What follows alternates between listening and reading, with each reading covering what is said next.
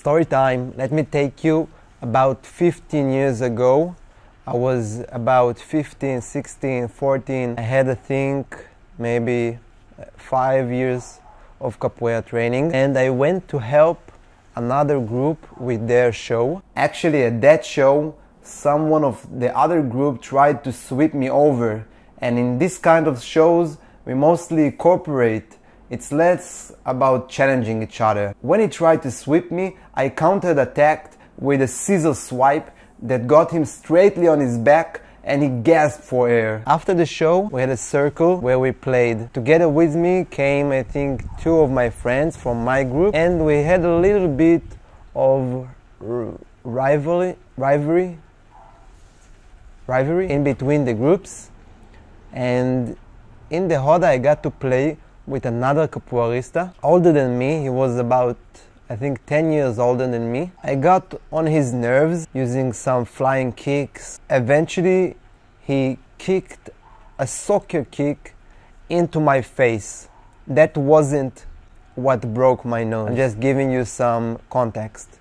A year ago, I met him again in the capoeira circle. This time, I was more in my prime, and it was in my home field. I had the advantage at that game. I got to take him down. It had a little bit of a sweet taste. Later on, I made a video about all of this history we had.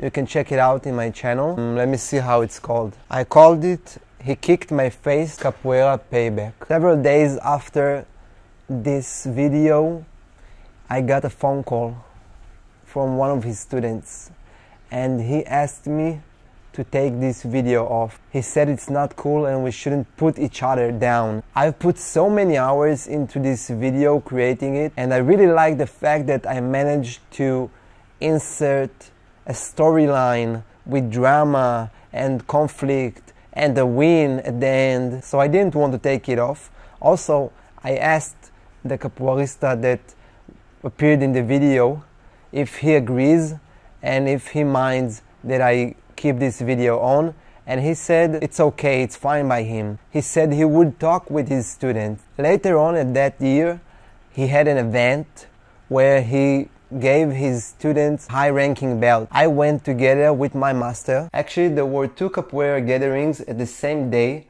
I was a little bit afraid of going to that specific gathering because I was afraid that someone is going to hit me, but I chose to go to that event because I wanted to get out of my comfort zone. By the way, when I got there, several people of their group told me that they really like my YouTube videos. So if you're watching this video, thank you for coming to me and saying that. That means a lot to me. And when I played the opening circles, I played one of the highest ranks, most talented capoeira player that got his belt on that day. I thought he was, in my opinion, he's pretty edgy.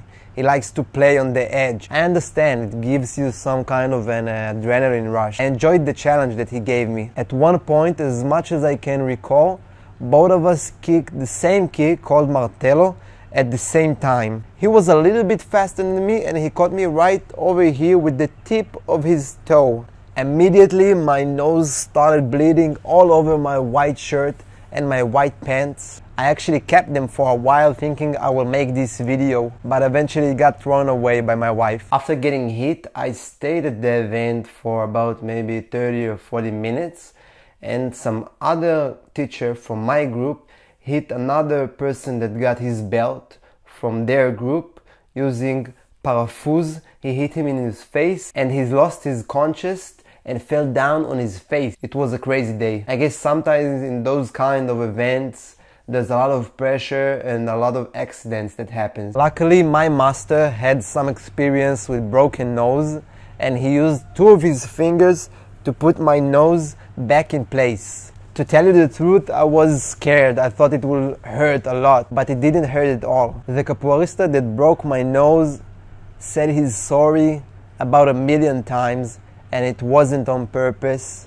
and he wasn't trying to get back at me for posting the video I was telling you about before, and I believe him. I guess if he would have wanted to break my nose, it could have hit me much harder and caused much more damage. When the event was almost finished, Mr. Nimi, my friend, took me to take a Röntgen shot, an X-ray shot of my nose, and then we went for some ice cream. I'm a fool for it. That's the only time I can recall getting injured while playing capoeira in 20 years. Other than that, I broke my ankle once doing a crazy acrobatic. I went for double full, twisting 2 times in the air, landing, and then continue to another backflip. When I landed that backflip, I landed on some kind of a foam box.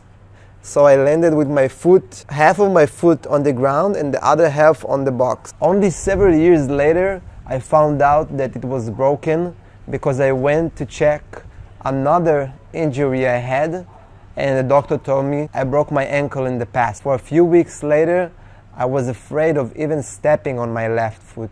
I never got a cast. Tell me in the comments about any experience you got with injuries and capoeira, martial arts or other sports. I got to see many times people being too provocative with another player that has more experience and is much more dangerous than them. So all I'm trying to say to myself and to you is stay humble.